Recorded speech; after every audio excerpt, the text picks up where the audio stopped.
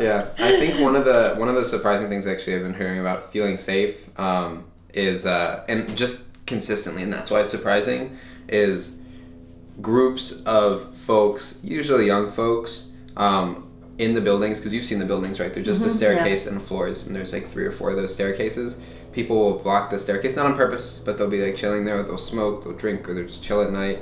And that has intimidated a lot of people. And that's just a concern that's coming up a lot. I don't know if you have anything to speak to that kind of stuff.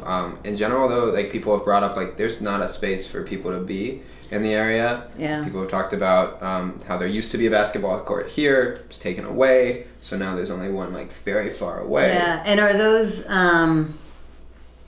it's an interesting conversation to have, like with the rec department. Are those on? But the because I remember one person talking about a park, playground that used to be there. Yeah, that was on the tenant. That was like on the that was on Oak Hill, not the actual management. I mean, that was the part of the apartment complex, right? Not like a right. I think a lot of them are too, actually. Like they build in the facilities. They'll have like a pool and the basketball court, and it seems like they've taken some away. Not just there. Yeah. Well, you know, I think that I'm intrigued by. I know we talked about supporting organizing to happen there, and I'm happy to do that. I do think one of the things that can keep people safer. And I lived for a few years in an apartment that was sort of exactly like that. Oh yeah, anyone could get in and walk up and so even from that experience, I think that the more people know their neighbors, know who their neighbors are, and have relationships with them, the safer they can be. And that's a hard thing to legislate. It's a hard thing to put into, but it is something that does come from tenants organizing and neighbors organizing, and even when they're coming together around something else, like addressing landlord issues on some, whatever. People start to get to know each other, and then they know if the kids who are right there live here, or they get to know who they are, and they don't feel more, or together they walk in and they ask the kids to move along, or like whatever it is, right? So it is there, potentially kids hanging out is like, that's what kids do. And so if there's not spaces for kids to hang out, then they're going to hang out where there are spaces. And there's the kind of rec department, public space kind of issue is a piece of that as well, for sure. And I haven't, and that's very much kind of more in the rec department part of it is a county thing. It might be worth thinking about, or talking to the county rec department about that. I'd have to, about where the spaces are in that. I mean, there's obviously the rec. There's the actual White Oak Community Center that's right there. But I don't know about more public, like basketball, like physical spaces outside. I can't quite picture them, which probably means there's not a lot around there. Yeah, there aren't that many around there, I think. Also, people, like, on that same vein, you were talking about tenant organizing. People mentioned, a couple people actually, like, I would like to start a community garden. And they reached out to management. And so this is where I think it connects with either the rec department or management. They're like, can I start one? They'd send a follow-up and they'd get no response. And that's where it gets back to tenants organizing again, is that in that community, some of them, there are a couple of those, there's like 7 different complexes or so, right? But I can name the ones that are not responsive and responsive now generally. Interesting. And the ones that are not responsive are just like, there's pretty much no middle ground. Some people seem to get responses though, like, and I don't know why, but some people do it and some people don't. Haven't identified them, maybe they know somebody, but most people that we're talking to at the door when they have a problem, if it's related to their apartment, whether it's a community garden, whether it's like actual roaches or rats in the apartment, broken laundry machines, they're like, we don't get responses, and you heard the same thing there. Yeah. I'm not really like, we just have to get other organizers. No, what? Yeah, seriously, I know. Well, there's nothing like community organizing to change the world. So what we had made a connection between somebody and. Well, oops. I'll mute that. Yeah, somebody, and I remember him well, and his children. Yeah.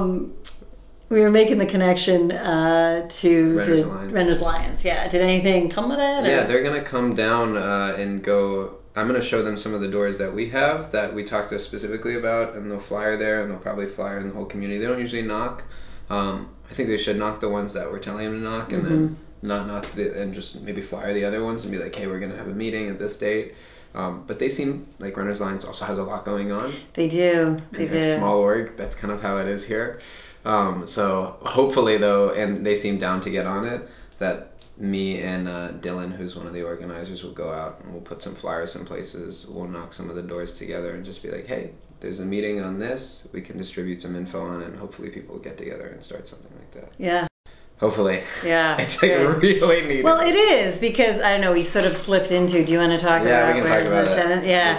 Because I think so on the tenant issues, I think some of them are actual straight up, there are laws in place, and I wonder if folks have been given the ability to file the complaints to the county. I don't think so. I don't think most people... And do you have that information to take with you? Yeah, you gave it to me, and I've been bringing it to folks, but it seems like it seems like one, logistically, it's a follow-up. You have to go back to the door to do it. That's possible, no problem. But you carry it now with you all the... I carry it, yeah. I carry like an instructional sheet that I made so that we can do it on their laptop, or I can bring, but I can't bring my laptop very conveniently on like a long canvas. So sure.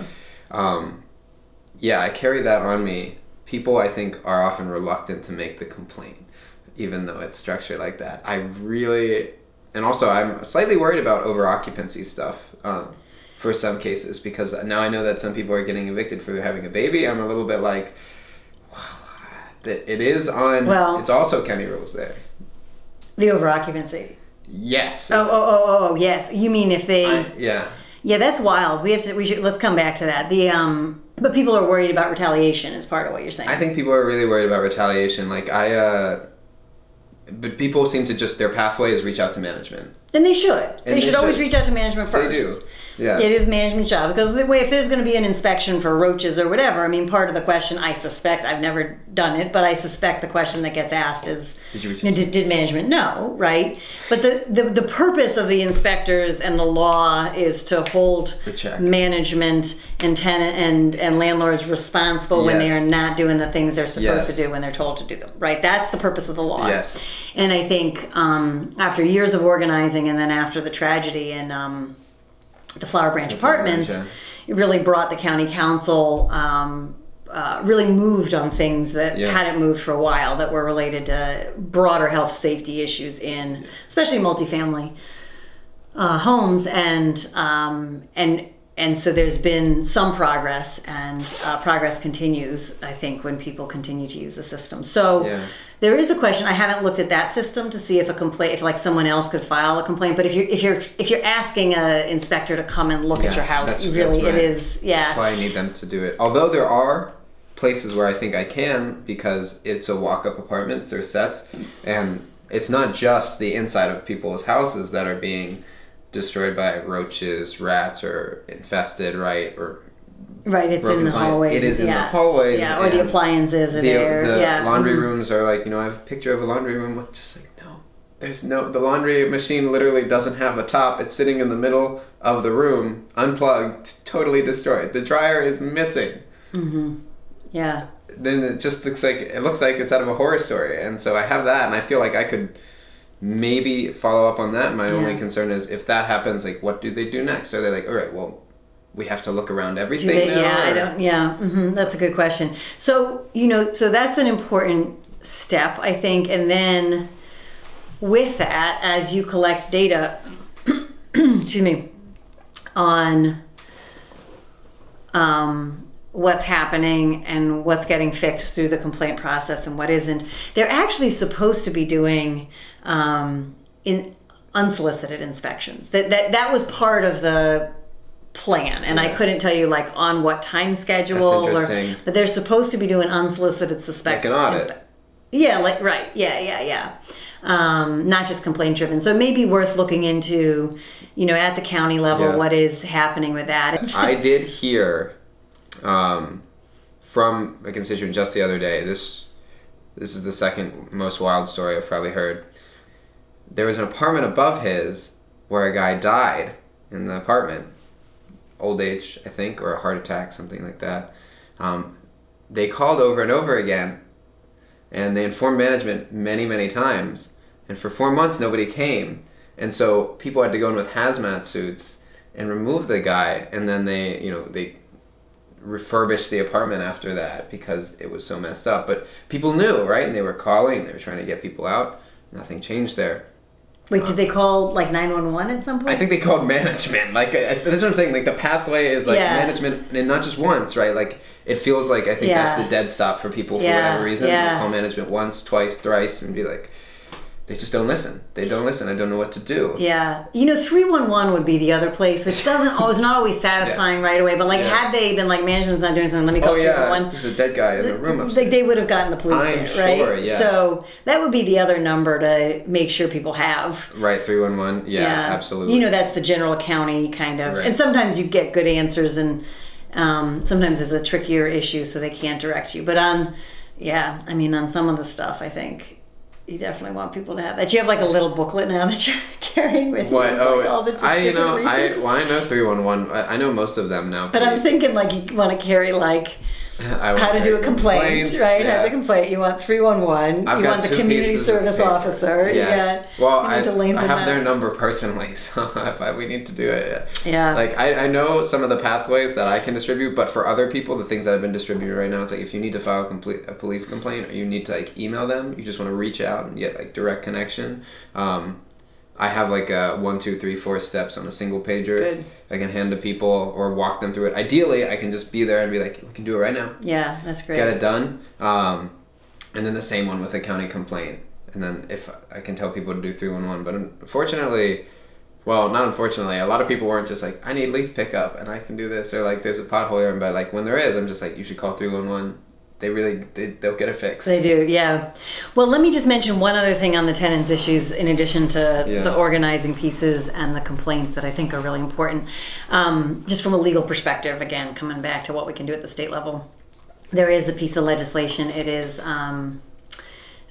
just the just cause eviction, and we may have did we talk about that already? I'll mention. You talked about it with I think constituents, but okay, so it's just cause eviction.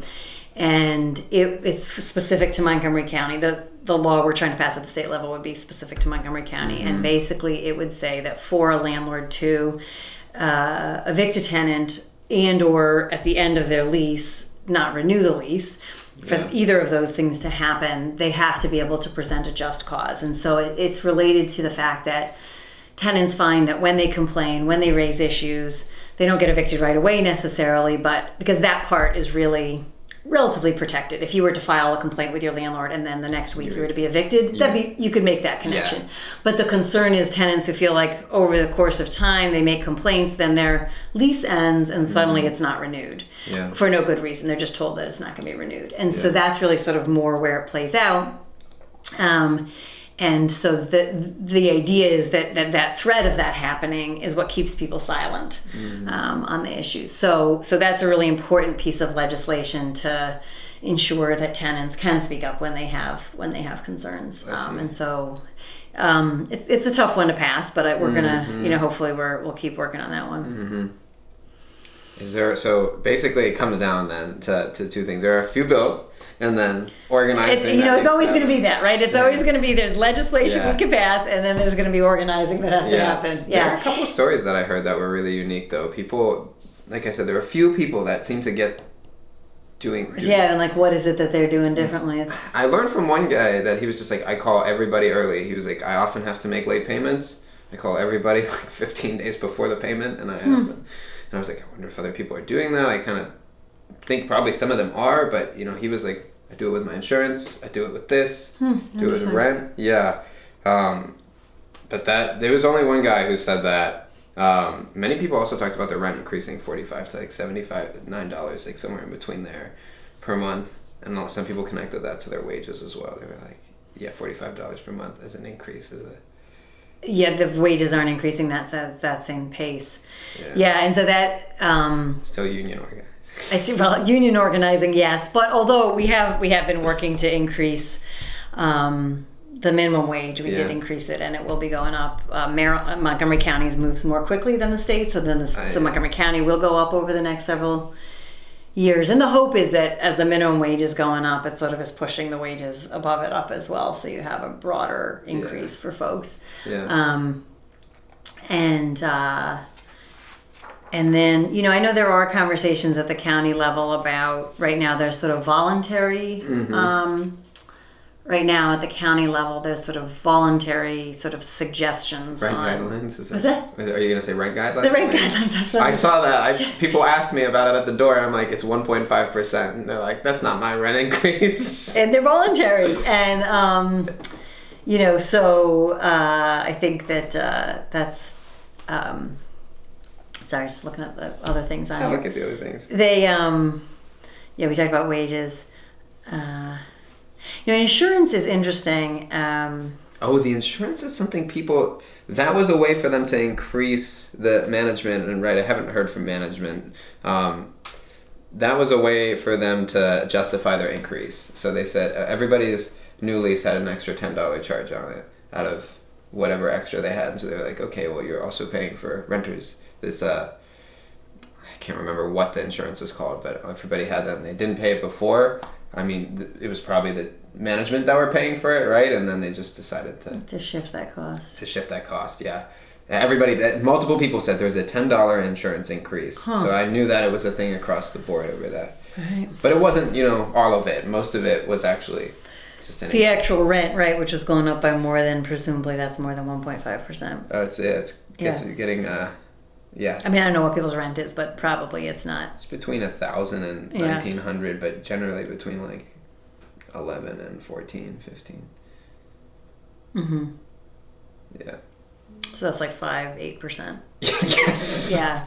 Yeah. Yeah. But you know, every year there's a question about if there should be more explicit caps on rent increases, and that's an ongoing debate in the county. But. Do you know about the Viva White Oak project? Mm-hmm. Okay. So I called them to see like if it was still happening because there's like no information on it. Yeah. Mm-hmm. And they were like, yeah, it's still happening. There's some county ordinances or something that they're fiddling with, and I was wondering if that maybe is what is increasing or people are talking about. But you know, people are like, I reach out to management and I don't get a justification anyway. So, but that in a hospital, I think people have speculated that because like property values are going up, that they think that they can get higher rents. Is that Viva, sort of the yeah, that there's going to be property values are going to go up because of Viva White Oak, and so they or can justify the new hospital coming. I think there's a new hospital. There is. Yeah. Yep. Mm-hmm. Yeah. Adventist moved from Tacoma Park to White Oak. Yeah. Yeah. So that's what people are talking about.